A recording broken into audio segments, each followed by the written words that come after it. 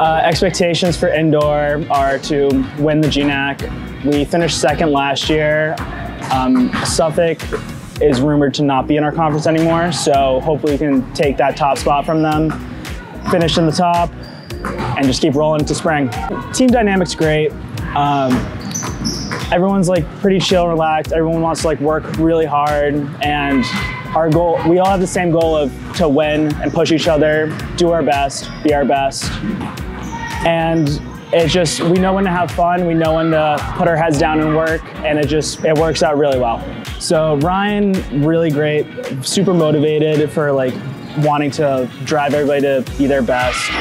And then Alan Demal, who are our sprinting coaches, super like relaxed guys, and they offer a lot of great one-on-one help. And that's definitely helped me improve a lot here. And I can just see it in like my times, my performances.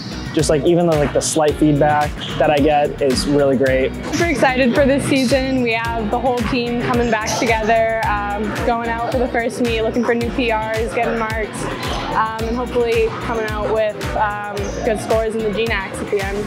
Leadership is great. I think a lot of us have stepped up personally to be leaders, to get their own personal records and then get personal records for each other and do the best that we can as a whole team and motivate each other to just do our best. Coaching staff is phenomenal. Ryan is super dedicated to track and cross country. He loves the team, he loves the sport. Walt is absolutely amazing. He stepped up last year as our spring throws coach, and he's just a very motivational guy. I think everyone's really amped up right now. We're super excited for the upcoming meet on the 10th. And I think it's just going to be a good season for everybody, full of PRs. For the past couple of years here, everyone's been super tight with each other. Everyone always helps each other out. Everyone knows what to say in order to push everyone forward. So I think for the season going forward, that's just going to continue, and that bond with each other is just going to grow stronger. Two team expectations I have are to stay healthy throughout the season and to win a GNAC championship. So I think this year compared to past years, we're more allowed to do things as a team together. With COVID, we weren't really super close. We couldn't really hang out outside of practice. And this year, we're all really hanging out a lot. We're super close. So Al and Demal have been doing a great job with making practices very challenging for us in the best way possible, really pushing us to succeed.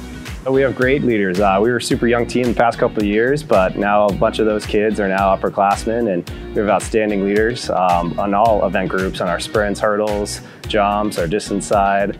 So we have a lot of good leaders on the team. A couple of them, Ashley Kelleher, Chase Adams, Faith, Shannon, Dean Miller is a great leader.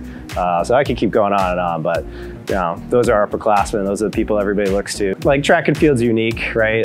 We have our sprints crew, our jumps crew, like a hurdle crew, throws crew, distance crew, mid-distance crew. So there's a whole bunch of different things going on. But that's what makes our sport super fun. Like our kids are all friends with each other. They're not just friends within their groups. They all hang out with each other. You go to the dining hall, they're always hanging out together. We just have a bunch of good kids. It's definitely one of the best groups I think I've ever been around in terms of people supporting each other, supporting each other's goals, and they really rally behind each other, especially when we come to bigger meets and stuff like that. So yeah, no, it's a really awesome group to be around.